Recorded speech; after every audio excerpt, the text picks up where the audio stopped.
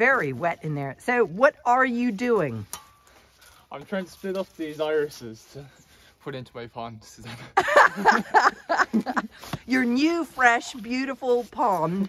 And what's your place called? Bosco's garden. Excellent. And what are you doing in Bosco's garden? We're doing a market garden and basing it all on permaculture design. We have all sorts of crops, and people come to the farm every Friday, and we do restaurants in town as well. Fantastic. And where are you based? Just outside Kilkenny. On which road? Just off the Callan Road. Just off the Callan Road, very close to the city in that respect. Yeah, just 3 kilometres outside the city. Oh, perfect. And these irises, they're my yellow flag irises, which are, you're going to be planting in your lovely plant. Look at that, roots. I mean, they are monsters.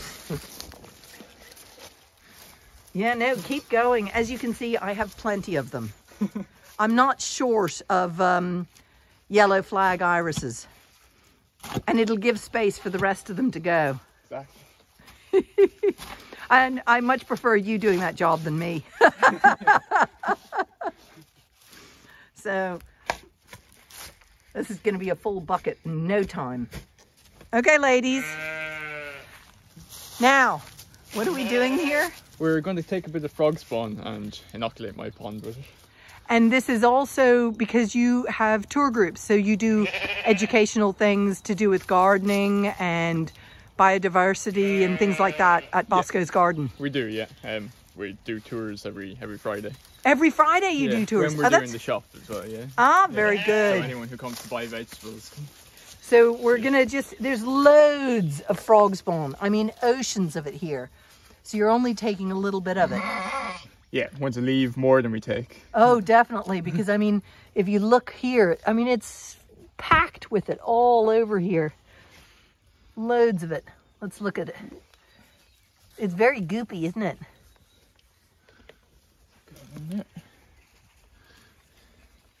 Let's see. There's lots of little babies. Oh, maybe you can't see it in the film. Okay, so only taking, oh look, here's a baby. We need to rescue this baby. There we go. There. And I mean, this is just chock-a-block with frog spawn. So what you're taking is a tiny, tiny percentage of it for educational purposes and to inoculate your pond and introduce frogs. Exactly, yeah. Which are great for eating the slugs. Great for eating slugs as well as insect larvae in the pond. Yeah. And also over time, hopefully you'll get like what we have are those killer beetles. Those amazing ones with the big pincers. Wow, yeah. Oh, yeah, yeah. Yeah, I videoed one of those a couple of years ago, literally devouring tadpoles. And what are they called when they study insects? What are those people called? Scientists. Entomologists. Entomologist was saying that what's really good when you have ponds that have that particular, it's the top predator. And that means that your pond and the farm biodiversity is really good. So I was like, oh no, my poor baby tadpoles, as I saw it devouring and hunting. And I managed to video it. It was amazing. And then I was like, oh, good. Quick, eat more of my tadpoles. It means that I've got good biodiversity.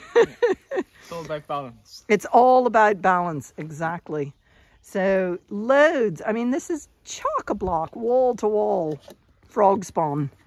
So, and then you're going to let it acclimatize in the pond that you're putting it in. Yeah, let it get to the same temperature. And then release them. Yeah. Okay, well, I look forward to hearing how they multiply. Yeah, hopefully. Yeah. Be very